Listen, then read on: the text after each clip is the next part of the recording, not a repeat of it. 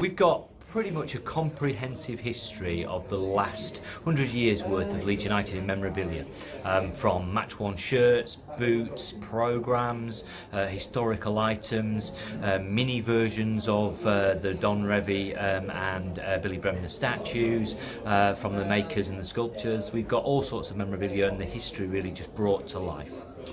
Well, apart from Paul Butler's boots, which I think probably, are just obviously such a key moment in our history, there's so many bits. I love things like there's Leeds United Subbuteo teams, there's bits and pieces of just shirts that bring back so much memories. So there's the shirt that Yeboah wore when he scored those volleys. There's Don Matteo's shirt from the San Siro. There's just so many great pieces.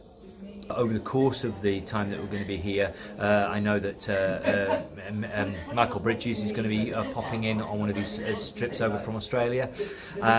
We've got various special nights being organised. So on the 7th of November, there is a special evening with Alan Clark and some of the 72 team. We've got another one which is the class of 92, as we would call them properly at Leeds, the Youth Cup winning side. There's also another event that's happening of a similar nature, which is going to be Champions League based, and so the Champions League episodes. We're open fully on Saturday and it runs through for 4 full weeks through to the 24th of November.